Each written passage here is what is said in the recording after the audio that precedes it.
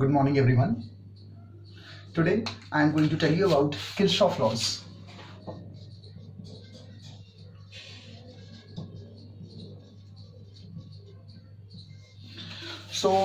These are, you must have studied for the timing, series and parallel circuit, but these laws are more important. They are very important in solving complex circuits. So there are two laws. You have also studied Kirchhoff laws in class 11th in the chapter heat and thermodynamics, but this is now based on current. You have studied in class 11, that was based on heat, but now it is based on current. So there are two Kirchhoff laws. First of them is known as a current law or a junction law. A current law or a junction law. The second one is the voltage law or the loop law. The voltage law or the loop law. Now let us start with the junction law first of all. So junction law. What is a junction? So a junction is that point in a circuit where many wires meet. Say for example, this is some P point, this is the junction. There are different wires coming. One wire comes from this side, it may carry a current I1. Then another wire which may carry a current I2, let us say. Now if you look very carefully, I1 and I2 are coming near the junction. They are meeting at a junction. Let us suppose there is another wire through which current I3 leaves the junction. So I1 and I2 are entering the junction, I3 is leaving the junction. Now according to junction law, please listen carefully, it is very important.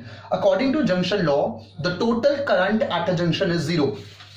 The total current at a junction sums out to be zero.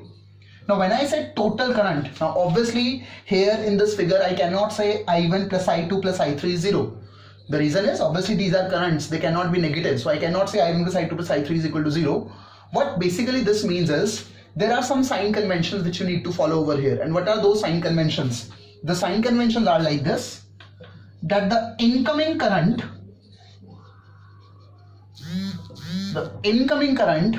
is taken as positive, whereas the outgoing current is taken as negative. So according to these conventions, if you apply these conventions over here, I1 is incoming, I2 is incoming, and I3 is leaving the junction P. So if I apply the junction law, it will become I1 plus I2. They both are positive. Why? Because they both are incoming. Minus I3. Why there is negative? Because this is the outgoing current.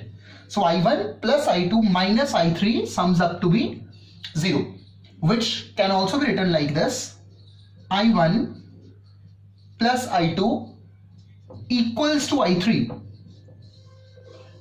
I1 plus I2 equals to I3, which means that incoming current is equal to outgoing current.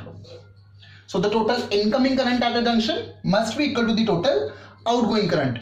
I'll take one example to illustrate it in a better way.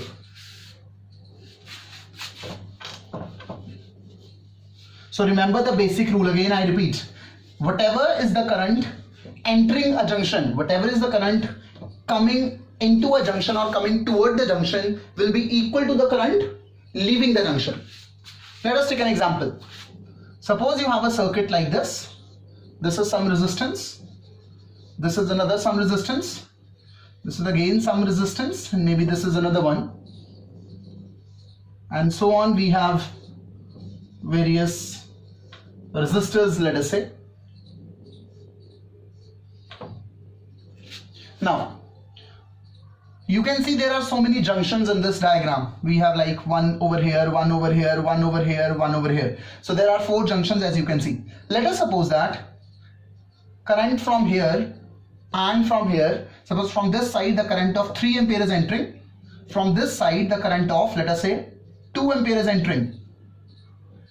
I want you to answer me what is I1. We have to find this I1. Let us say that over here in this arm the current is say 1 ampere. From this side, let us suppose a current of 7 ampere is coming. And I want you to answer what is this I2. So you have to tell me I1, you have to tell me I2. Let's suppose this is 1, this is 7. Suppose from this side a current of 5 ampere is coming. This one is, let us say, 3 ampere. Then I want you to answer what will be I3. Plus, I want you to answer what is I4. So these are the things that you have to calculate. So it is a problem based on Kirchhoff's. So it is a problem based on Kirchhoff's junction law. So there are 4 junctions over here, P, Q, R and S. So I have named them P, Q, R and S. Now, if you look very carefully at a junction S, so if you look very carefully at a junction S, what do you see? 3 ampere and 2 ampere both are coming towards S.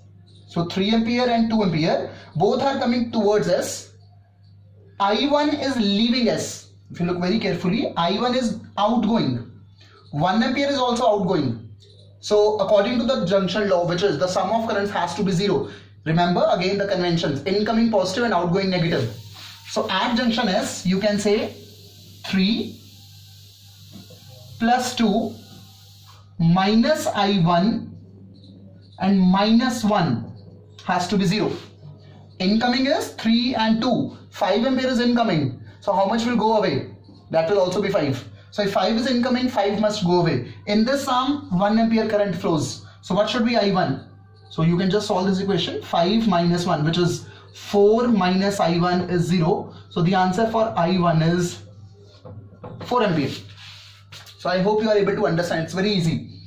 Let's talk about a junction R then. So now you know that I1 is 4 ampere. We have just solved it out. So I1 is 4 ampere. Now let us talk about the junction R. Now at R, 1 is incoming, 7 is incoming, 3 is again incoming. And which one is outgoing? I2. So at R, 1 is incoming, plus 3 is also incoming, plus 7 is also incoming, but I2 is outgoing. So it will be minus equals to 0. So what will be I2? So I2 will be 1 plus 3, 4 and 7 is 11 ampere. So we have solved this also. So I2 is 11 ampere. Now I am not going to explain you what will be I3 and I4. That I am leaving up to you to solve it. So can you just solve it out and let me know what is I3 and what is I4. And one very important thing which you have to remember, which is that this law is based on, many times it is asked as a 1-mark question. This law is based on conservation of charge. You know, charge is always conserved.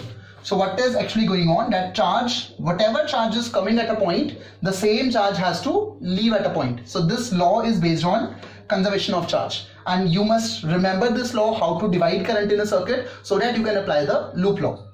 So I hope the things are clear. So the incoming current is positive, the outgoing current is taken as negative, sum has to be 0, or you can take it in another way, which is that the total incoming current has to be equal to the total outgoing current.